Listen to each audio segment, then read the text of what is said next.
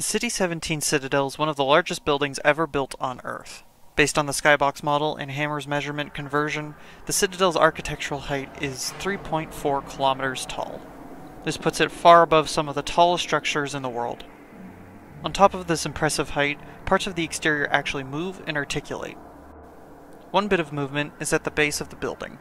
Here, a set of machines act like a thumper, as both prior to the Citadel's completion and after the teleport's destruction, antlines could be found within City-17's urban limits. This central component of the building also articulates. One of its other architectural features is the cables that extend from the building into the city proper. The City-17 Citadel features two forms of power generation for two different sets of purposes. The first is the dark fusion reactor located at the top of the building, which is directly connected to the quantum tunneling entanglement device there, as well as other such devices at other citadels on the planet. This also includes related communication systems to other universes and is apparently connected to the suppression field that has kept human populations quite small. A second core of energy is located further down the building and is specifically designed with white metals, a unique feature in Combine architecture in general. While in-game, the terms reactor and core are sort of interchangeable for these two. This video will use reactor for the one seen in Half-Life 2 and core for the one seen in Episode 1. This citadel is also where Dr. Breen's office is located, and also acts as a garrison and depot for various elements of the Combine's armed forces. Logistically, it has razor train connections, gunship repair areas, and Combine soldier beds, where possible memory manipulation occurs. Striders, crab synths, and mortar synths also move about the facility for various purposes. It is staffed and run partly by stalkers, with regular soldiers, elite soldiers, and later shotgunners acting as guards. The Shul Othui, advisors still in incubation pods, also rested in the Citadel. Roller mines are also either produced in or otherwise deployed from the Citadel. The Citadel is also connected to the Overwatch voice, which makes Citadel-specific announcements. Attention. Transport singularity, interlock sequence engaged. However, it seems that the voice's health was connected to the health of the Citadel. As it took damage, so did the voice begin to experience issues. Warning. Core reprogramming detected. When it was destroyed, the voice had changed. All autonomous units, except mandatory sector assimilation. Some of the computers in the building can also display braincasts as well. The Citadel also maintains a technology called a confiscation field, which can disintegrate unwanted items, save for the gravity gun. The Citadel features an even larger prisoner pod storage and movement system than what is seen in Nova Prospekt. The Citadel took over 8 months of construction to fully build. Here's a timeline of events as recorded by Alex Vance in her hideout. April. A massive storm appears over City-17, depositing a nearly 1 kilometer tall central spine. Its base sat some distance below the surface of the Earth. The storm seemed continuous after this. Some observable surface details on the spine were spotted. June. By this point, more of the structure was built out and brand new scaffolding was attached to the spine this month. The raging storm from April had disappeared, and the name Citadel was known by this point. Some amount of perimeter defense was built around the hole at the base of the structure. Feeder cables had been hooked up by this point. November 29th. The scaffolds have become mobile.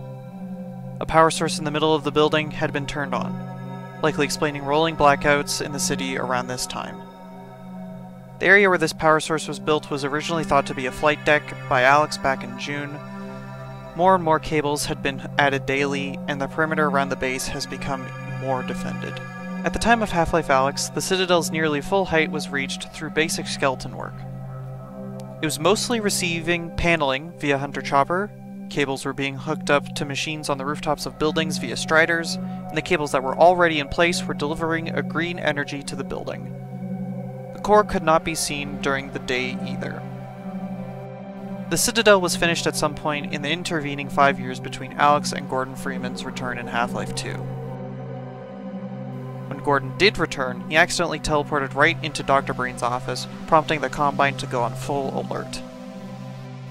In the later stages of the Siege of City-17, Gordon, Alex, and Eli Vance would all end up in the Citadel in Dr. Breen's office.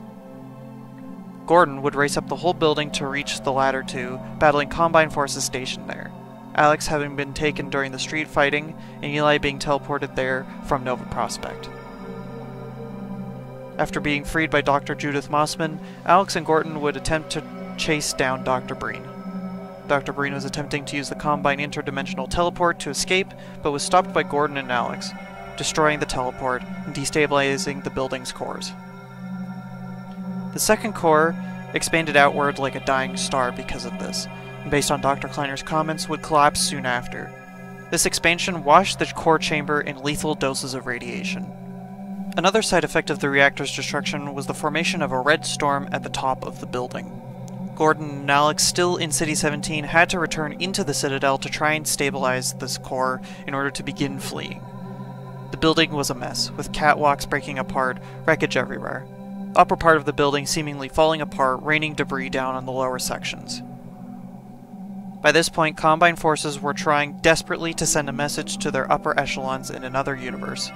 However, in order to do so would ultimately mean the destruction of the Citadel, a sacrifice they were willing to make. Gordon and Alex would ultimately be able to reactivate the containment field required for the core. Although it was stabilized, this was only a temporary affair, and the Citadel would finally explode in a dark energy flare, bathing City-17 and the immediate countryside in a blue-white glow and lifting smaller objects like cars right off the ground. The flare would rip the building apart, scattering debris across the urban area, and whose physical shockwave destroyed the train Alex and Gordon were on. Chunks were so large they were visible from a considerable distance. This flare also led to the birth of a super portal and new portal storms, which would become the primary focus of Resistance efforts going forward. The Citadel is a playable location in Half-Life 2 and Episode 1. The strewn about ruins of it can be seen a few times in Episode 2. It can be seen under construction in Half-Life Alyx at the beginning of the game. The Citadel is represented by several different entities when you aren't playing inside it. It should be noted that there is a discrepancy with the height of the Citadel in the Citadel chapters, and the model. This is likely on purpose, as to have the level be really set that high up, it would mean that the cityscape would likely not be visible. An unused series of models were left in the files of Episode 1, which are all part of a cut explosion animation for the Citadel. Unused note models that were supposed to be in Alex's hideout in Half-Life Alyx show less detail and shorten the time frame of construction. In this version, the Citadel was constructed over weeks. In the first week, a central spine was placed down. Week 4 saw the addition of numerous cables, some of which connected to the large Combine machines that might have a connection to the suppression field, or possibly the suppressor artillery from Half-Life 2. These connected structures being built on the rooftops of nearby buildings. By week 9, the upper portion of the Citadel appeared above the spine within that week. Likely in this scenario, the in-between section would have been filled out over time. Test dialogue for the Vortigaunts in Half-Life Alyx say that once the Citadel was completed, the vault would be moved off-world. When the Citadel is completed, the weapon will be sent, and the fate of this organic sphere retreats into emptiness. Here's what the original Half-Life 2 Citadel model looks like in Source 2. In comparison to several other video game structures, the Citadel is taller than the Shard and Mirror's Edge Catalyst and Oni headquarters in Halo Reach.